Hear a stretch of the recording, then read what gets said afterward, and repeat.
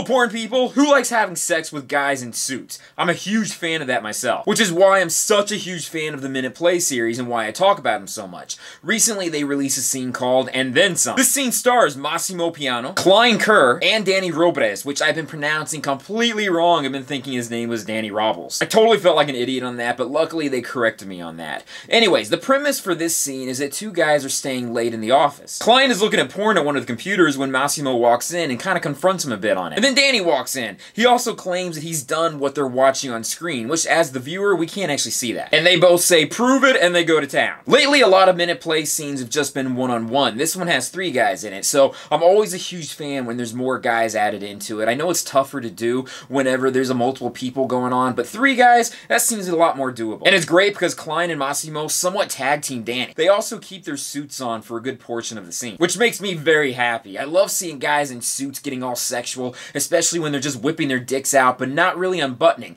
They're just zipping down and then pulling their dicks out. And seeing 2 guys who are still fully clothed while fucking another guy who they did have to take his pants down, but still, seeing that happen, damn. They probably would have cost too much money to replace the pants, but I would have loved to have seen them rip a hole in Danny's pants so that they can fuck him through his pants. They've done it before in the past, but I know they can't do it all the time, otherwise they'd just be spending a lot of money on clothing that they can never use again. Super fucking hot scene. Danny keeps on his tie and his jacket for the most part, so that helped a lot too. The guys were also Spanish speaking. We got subtitles, but I love hearing their language. I love hearing them talk back and forth. It's just a huge turn on for me. All 3 guys were also super fucking hot and had ripped bodies, so yeah, that kind of pushed it over the fence too. So yeah, overall, this was a really awesome scene. I mean, I got off twice watching it. So if you're interested in watching this scene, you want to go to minuteplay.com and you can watch it from there. But that's it for now. Thank you guys for joining me in this porn review, and I'll join you in another one very soon.